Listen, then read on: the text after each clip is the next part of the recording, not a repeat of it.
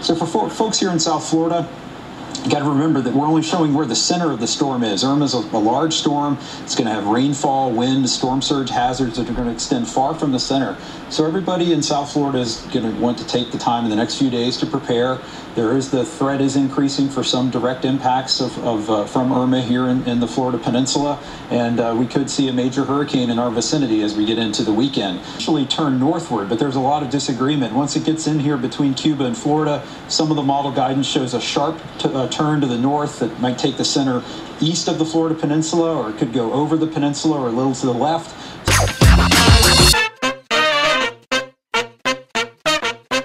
All right, well, this storm is coming. It is getting stronger, and it's damn near guaranteed to hit here. It's either gonna hit the west, the middle, or the east side of South Florida. It's almost gonna come straight. It's not a guarantee, but it looks like it's going to. But I have to leave work to go to work a little bit early right now because Bradley went to go get some more food, and he said there's lineups at the gas stations and at all the grocery stores, so I should probably leave to get gas so I have a full tank if and when that happens. All right, so there certainly is a number of people here to get fuel.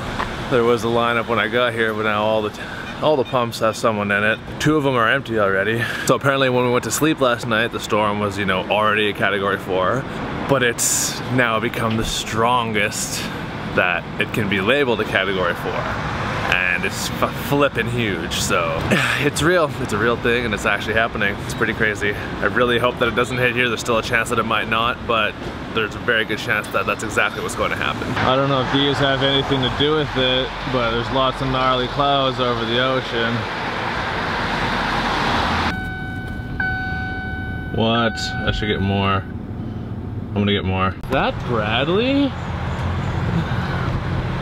No way. This first one right when you pull in. Okay. My sweet, sweet Bradley.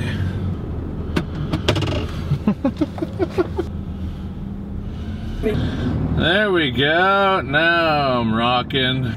Okay, so I'm at work, and it turns out that Irma just got raised up to a Category 5 now. And they still don't know if it's gonna hit us, but I'm tripping out. This storm's way bigger than the one that hit Texas last week.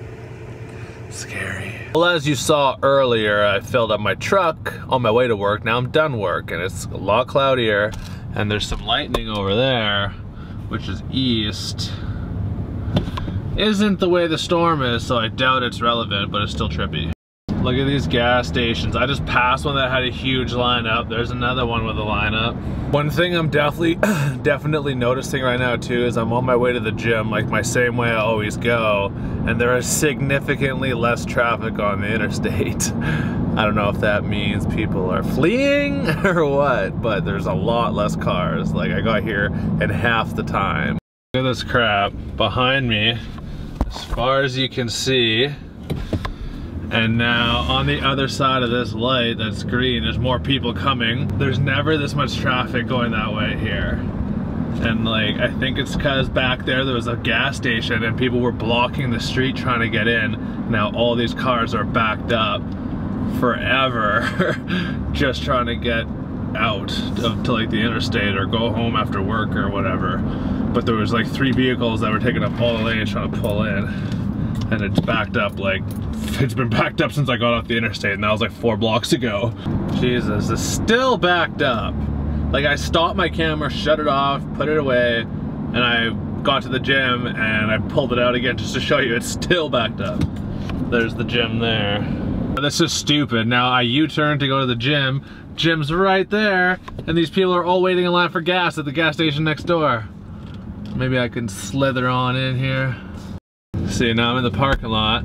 I bet you any money all these people on the other side of that bush are all still stuck there waiting. See, they're all trying to get into that fuel station. See? They're backed up around the corner right to the gas station. That's nuts. It's getting real, people. Okay, well, I'm here at the gym now. Now, this vlog's more hurricane themed anyway, so I'm not gonna show you working out, but I'll be done here working out in just a few minutes. All right, well, that was the shortest workout in history because I needed to come get some stuff. I need a lens cover for this thing because I'm scared I'm gonna scratch it. So I'm back. at Best Buy. Look at this, right when you walk into Best Buy, they've got like hurricane supplies. Alright, thank you. They got phone cases, and batteries and everything. Alright, it's gonna be one of these things here. Alright, well that's the success on the lens cover, thank God, because I don't like to have the lens hood on or the cap because it takes too much time, literally multiple times a day, to take that cap on and off when I'm vlogging. So, it's good to get that covered. Now back home to go see Bradley. I'm tripping. I'm freaking out about the storm. Like, it's becoming a reality for me now. And Bradley's not even worried about it at all. And I'm just, I'm stressed. It's a Cat 5, it's huge. Category 5 is huge. Ripped buildings apart, that's insane. All right, I just got home. Watching some Lost with Bradley. And discussing our plans for this ridiculous storm that's coming. He's not worried about it, like I said, but I'm tripping my ass off. So, check out tomorrow for another video, another update video, I guess, and wish us luck, I guess.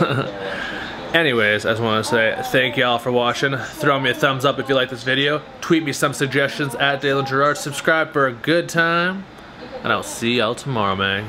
Peace. In the Florida Peninsula, and we could see a major hurricane in our vicinity as we get into the weekend. In terms of the timing, we could see tropical storm force winds. The most likely time that they would arrive here in South Florida would be Saturday morning, so that's the time everybody would want to have their preparations done by. Michael, is there anything out there that could deflect the system at the last